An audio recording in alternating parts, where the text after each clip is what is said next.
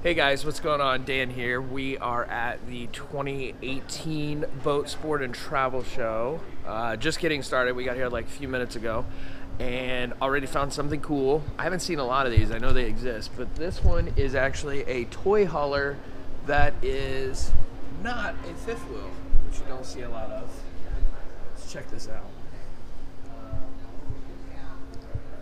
Dry weight of 8,446, sleep 6, 20,985. Oh, sorry. Okay. So coming in, the bathroom with a big shower. I like the flooring in here.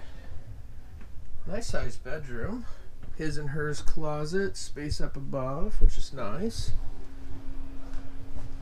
Kitchen area, large couch.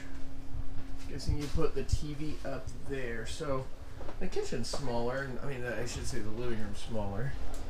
But there's your toy hauler component. A nice big patio. This is really cool. Like I said, I don't see a lot of the toy haulers that aren't fifth wheels.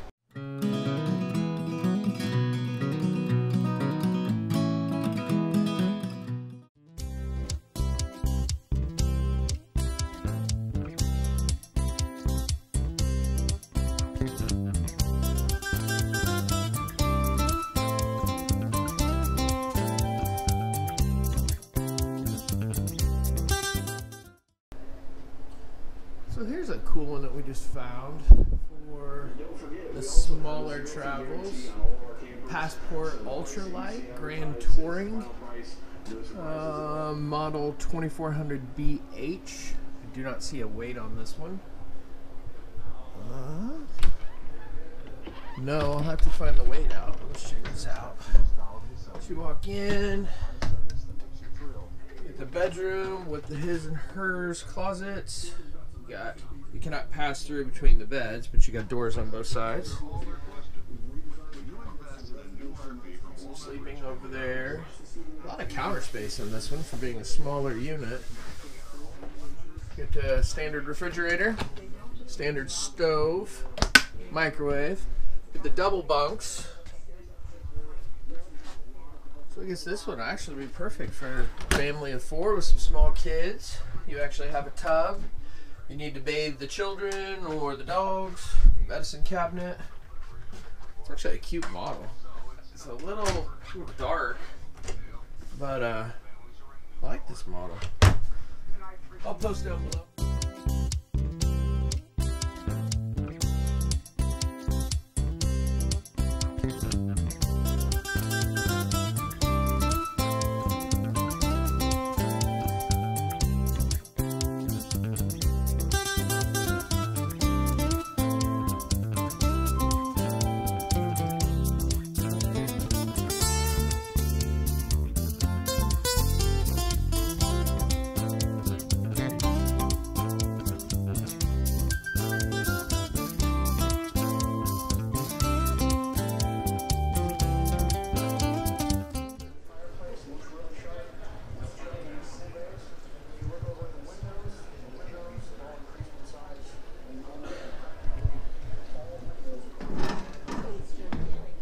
Found this model.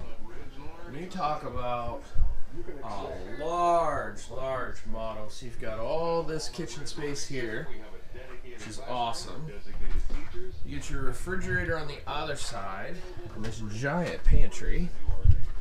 Really cool. I'm really liking what Cougar's doing. There's several Cougar fifth wheels that I've seen. Dinette. I love the living room. Huge fireplace, love it. Big TV. The TV actually goes down when you're traveling, which is cool. Some comfy couch areas. Huge open air, or like open bathroom and stuff out. Got the typical control panels and max air, wireless. You got your remote. Grabbing it from the wrong side. Your hookup, switches. Yep. I like this sink. All right. Nice big step there to sit on. Big bedroom. Looks like closet space, but this is washer and dryer prepped. Yep. I know my models. Yeah, definitely a cool one.